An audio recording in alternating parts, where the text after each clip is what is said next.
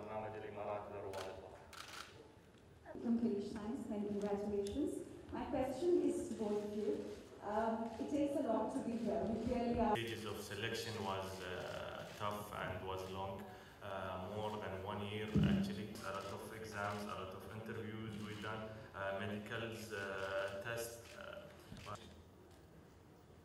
I think it takes passion.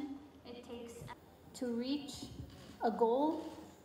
Is hard. Is easy to say, but Pursue that as a career going forward.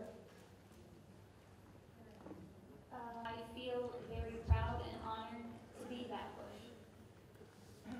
I feel extremely proud, extremely grateful to be given this opportunity.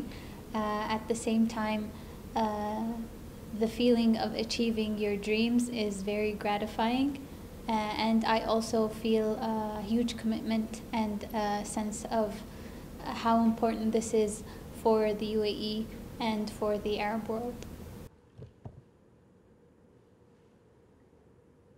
The fact that I was selected to be part of the program, I think, is enough of an encouragement to all girls who want to enter the space field to go ahead and enter, be it through becoming scientists or by training or working hard towards becoming an astronaut.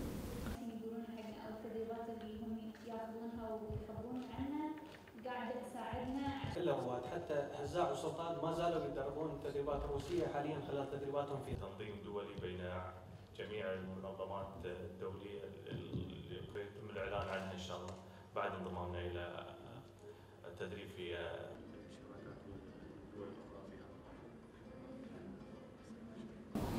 Being a part of an astronaut teams from all over the world, or from NASA especially, that will give us I would love to be sharing some cultures with them. The first of all, and we'll be working a team for a big projects in the future with NASA and space field. So culture also, it's a part of team working. I hope my experience in the aviation field that will be supporting for a bigger mission in future in space, and I am looking forward to be trained there in NASA and be a part of new missions. My ambition is to be in the team or that to discover the moon and be part of that. This is my ambition in the future.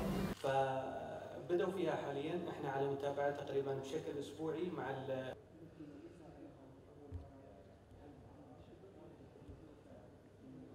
فاللي بدأ في التدريبات هذه المرة كان سلطان، والتدريبات ان شاء الله اختبار هزاع راح يكون.